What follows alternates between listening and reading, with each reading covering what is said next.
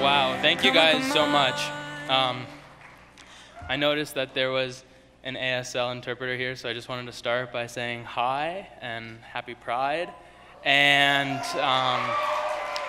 also, in addition to any of deaf or hard of hearing people that are here, I am so honored and excited that Savannah is here. I saw that story this morning, and it choked me up, and I just think she's amazing and has so much courage at such a young age, and to stand up and speak her truth in front of her congregation like that is honestly just amazing, and so beyond me. My story was a lot different.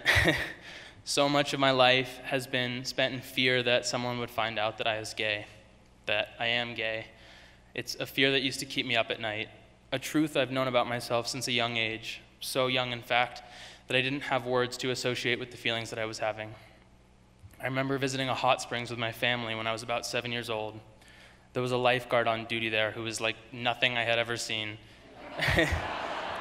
One of my action figures come to life. He was muscular and tan, and he oozed confidence in his red swim trunks. I noticed. And instinctively, I knew that my noticing was something I couldn't tell anyone. I knew that it made me different. And so it was my secret. Whoa, sorry. And that secret was the beginning of my life in the closet. In that moment, and countless other moments throughout my young life, I wished that I could be invisible. I wished that I could just disappear entirely.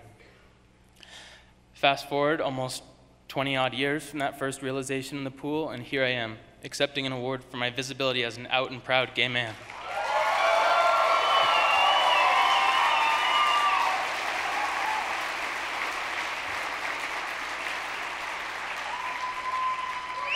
And isn't that ironic? How much of my life, how many agonizing years I spent worried about what my life would be like if I let people know the real me, and how much better my life has actually become since I did let them know. When I made that decision to come out, I had prepared myself for the absolute worst case scenario.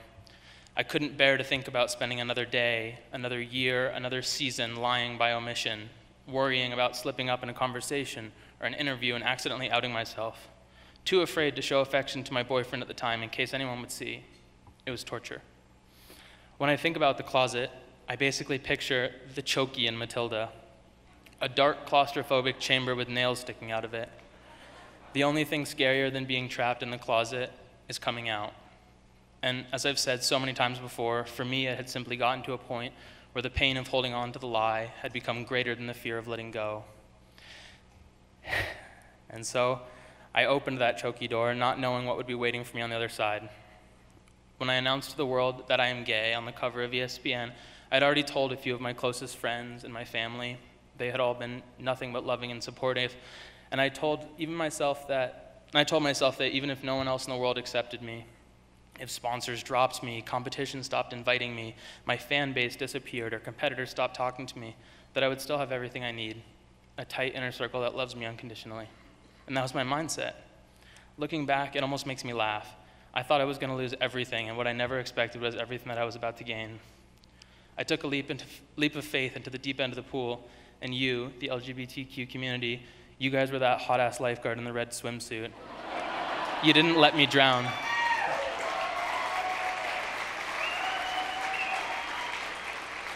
Aside from my selfish reasons for coming out, wanting to be free, wanting to be able to go to gay bars, wanting to be able to have a boyfriend that I could kiss in public or whose hand I could hold, I also wanted to help kids who might be in the same position that I had been in. Growing up in a town of 2,000 kids, 2,000 residents, and a class of 48 kids, and then turning pro as an athlete in an adrenaline-filled, hyper-masculine sport when I was only 16, coming out just didn't seem like an option. There was no gay role model or anyone I knew personally, and nobody in the public eye who resonated with me. In the build-up to my coming out, I can attribute a lot of the courage I harnessed to other athletes who had come out in their own respective sports. Michael Sam, Tom Daly, Jason Collins, Robbie Rogers, but still, yeah. But still, action sports was a totally different world. I would hear snowboarders refer to skiers as skier fags. Everybody in the industry said anything that was bad or disappointing was gay, and there was an almost unspoken rule that you had to say no homo before saying anything sensitive, complimentary, or kind. In a sport that's all about being counterculture to mainstream sports, was me being gay too counterculture to be okay? I wasn't sure. But in free skiing, how you're scored at events is based largely around progression. And when it comes to progression, I did know one thing. When pushing the envelope and trying a new trick, one that's never been done before, it's always harder and a lot scarier to be the first guy to do it. You don't know if it'll work out, how it will look, or how people will react to it. But once it's been done, it suddenly becomes that much more attainable for anybody else to learn that trick too.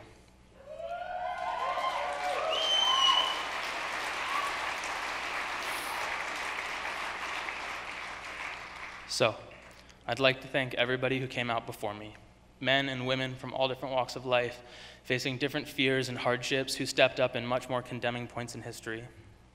Although your situation and my situation are different, you all groomed a path and made it possible for me to come out. And now, hopefully, I've continued to make footsteps in the snow for a younger generation to follow in. Thank you to the... Oh.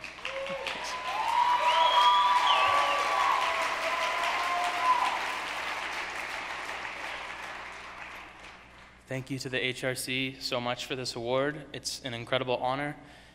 And for all the hard work that you do for the LGBTQ community. You touch lives, change lives, and save lives, and I can't thank you enough for it. I hope you all have a great night.